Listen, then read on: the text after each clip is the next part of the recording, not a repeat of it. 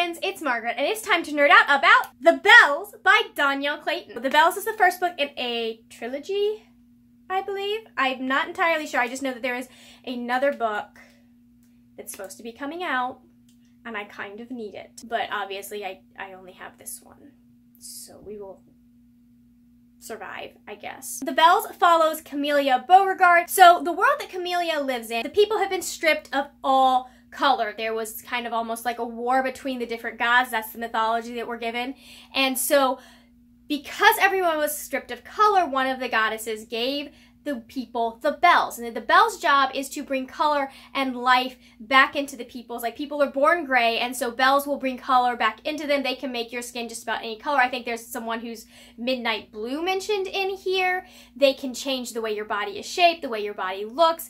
They have, I mean, pretty impressive, massive powers, and obviously along with that comes some serious downsides as well. The bells are trained, and then when they turn 16, they are revealed to the court. They go to different basically beauty shops on the different islands in this kingdom. The kingdom's name is Orleans. It's very much based on New Orleans, and kind of, you get a very New Orleans, Mardi Gras, kind of French court feeling in this book. So Camelia's main goal is to become the queen's favorite. She wants to be the top belle, the favorite. Her mother was the favorite. She feels like it's her job to be the favorite of this queen. In doing that, she ends up getting drawn into the court intrigue and politics that are going on there, and she finds like there's some issues with the family, and she gets drawn into all of that, and it's a mess. I really, really liked this book. I was a little worried starting it because I know I'd heard some mixed reviews on YouTube.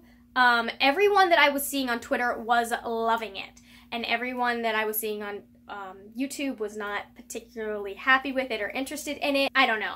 I thought it was a good book. I thought it was well written.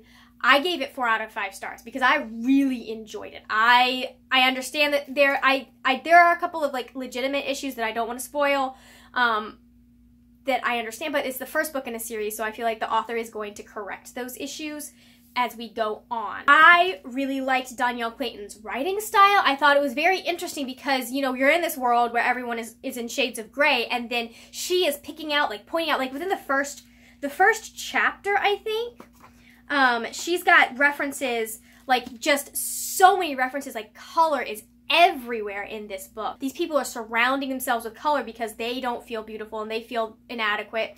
And so they're trying to surround themselves and in ways to try and kind of counter the effects of the fact that everyone is born gray and not everyone is born beautiful by this world's standards. I really liked Camellia. I liked her sisters. I liked the relationship that you don't get to see as much of it as I would have liked, but you do get to see some of it, and I think we'll see a lot more in the next book. It's a very difficult situation because these bells, like, they're not given any choice, basically.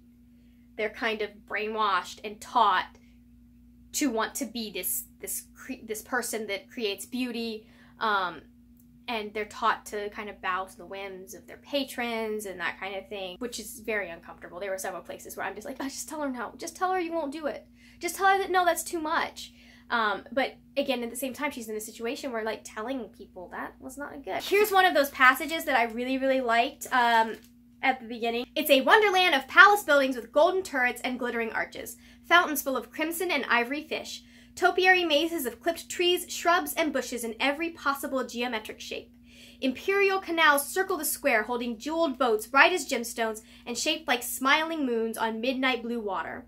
Like, she just, like, there's color everywhere. Here's another one that I really liked. It's not a color reference, but I just really like the sentence, and it's at the very beginning when they're being presented. My heart thuds to the beat of her applause. Like, that is just such an evocative sentence. I loved her writing style. I loved how detailed she was, how she kind of just broke this world apart. I really liked how she set up the magic system, the arcana in this world, the way that you kind of, it's almost like a hidden secret. Not everyone quite knows what it is. So we don't go a lot into that because even as a belle, a lot has been kept from Camellia, and that's part of the intrigue of the plot.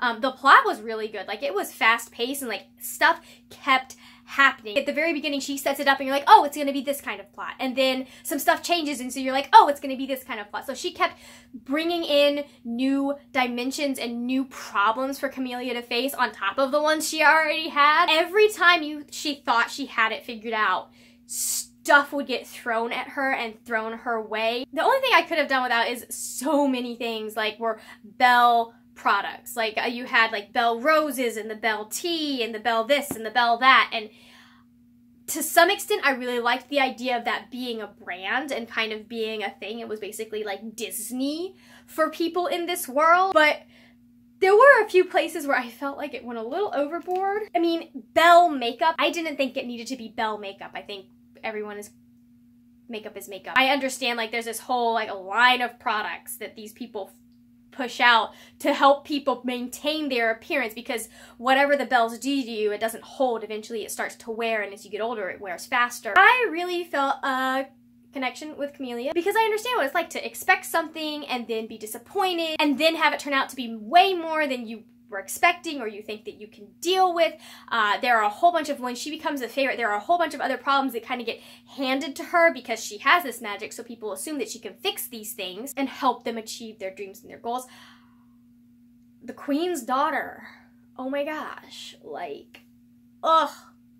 I know we're gonna have to deal with her more, but I did not like her. I mean, she was a good, well-faceted antagonist, and you kind of understood why she was the way she was, but at the same time, like, I just wanted to chuck her off a building. I'm not sure how I feel about the romance possibilities. I mean, and when I say I'm not sure, I mean there's sort of a love triangle going on right now, and Margaret doesn't like love triangles. She likes to know, root for this one or that one.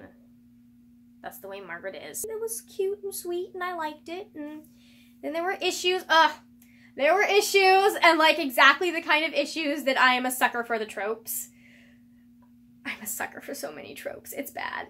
It's so bad. All in all, I thought it was a good book. I know people's interests and tastes are a little bit different depending on, like, I understand why some people might not have liked it, but I felt like it was a good book, that she did give you an interesting plot, she gave you interesting characters, she gave you just like the tip of the iceberg in this world. There's a whole bunch of stuff that gets thrown in there about like stuff that she hasn't been told, and I'm just sitting up, like, I was at the end of this book and you don't get all of the answers. You barely get any answers because Camellia has barely gotten any answers. And so as a reader, that's, on the one hand, that's frustrating, but on the other hand, it's like, oh, so now I need the next book. It ended in a super weird place that, like, not in a bad way weird, but like I need the next book now weird. Again, 4 out of 5 stars. I really liked it. I thought it was good. I would read it again, but I really want to read the next book. I do wish my library copy, you can't, look at this, you can't even, it's so sad because they put that there, even though you don't use those on libraries anymore. I can't even like flip back and forth to figure out where stuff is. That is what I thought of The Belles.